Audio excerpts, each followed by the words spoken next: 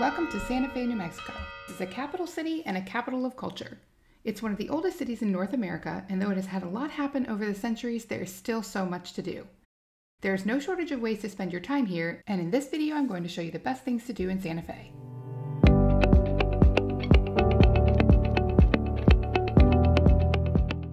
First up, exploring Santa Fe's history. Buildings here are all constructed in the traditional adobe style with elements like Puebloan ladders and gas lamps to light your way. Santa Fe's Central Plaza is the epicenter of activity. Stroll around it to discover shops and restaurants or strike out in any direction for historic buildings and sites. In addition to being among the oldest cities in the US, Santa Fe is home to some old buildings too.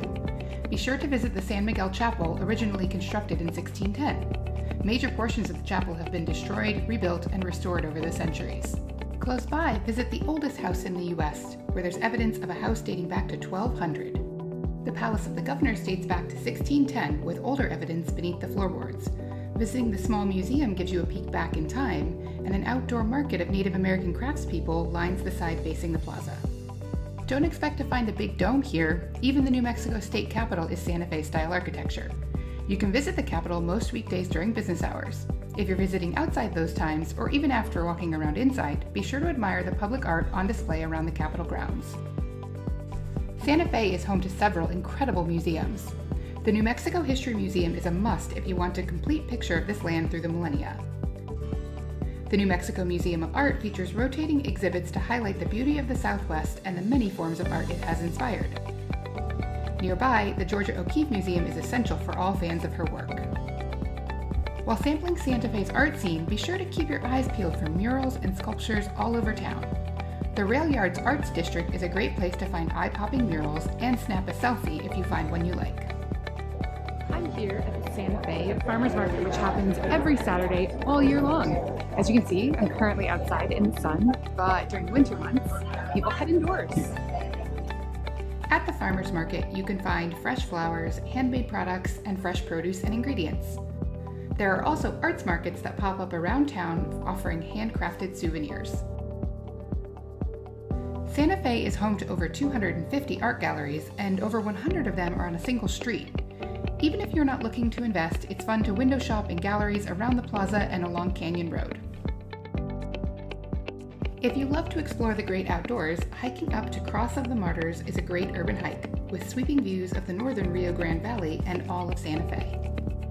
The Santa Fe River also runs through town, and there's a lovely sidewalk that follows this greenbelt as it meanders south of downtown. If conventional museums and art aren't your style, head to the original Meow Wolf location in Santa Fe. You'll need a timed ticket reservation to attend this popular attraction, which also has outposts in Las Vegas and Denver. Santa Fe's Meow Wolf, called the House of Eternal Return, is an interactive mystery with astonishingly colorful rooms and art in countless styles. Out at Meow Wolf, don't miss out on the chance to start exploring Santa Fe's Margarita Trail. The cotton candy-topped Meowgarita is a good place to start, and you can find delicious original margaritas at other restaurants across the city. If you're up for a really adventurous choice, head to Del Charro for their green chili-infused margarita. Speaking of green chilies, New Mexico is known for them, and Santa Fe is a place to try them. You can find green chilies in foods and drinks across the city, from things you might expect like cheeseburgers and soups to more unusual dishes like pizza. If you still have an appetite, there's one more must-try food in Santa Fe. Located on the plaza, Five and Dime General Store is home to the original Frito pie. Head straight to the back to the snack bar for a bag of spicy chili, crunchy Fritos, and a healthy topping of cheese. After all that, you might need to relax. Located 20 minutes outside Santa Fe, Ojo Spa Resort taps into natural mineral springs. Take a swim in the saltwater pool, release tension in the hot water while pinions sway overhead, or take a meditative stroll around the grounds before enjoying lunch or dinner at their on-site restaurant. In Santa Fe, sunset means it's time to ride the rails. At times throughout the year, the Skywhale Ride sets out on its Stargazer route, where you'll ride a historic train car out of Santa Fe for a night of stargazing. There are also daytime rail tours if Stargazer isn't running during your visit. To fit in all of these amazing things to do in Santa Fe, you're going to need more than one day here. Luckily, there are some great accommodation options.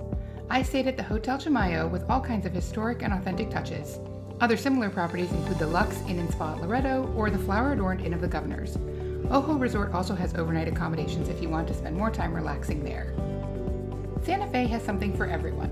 Whether you're looking for arts, culture, food, or just something completely different, you can find it in this part of northern New Mexico.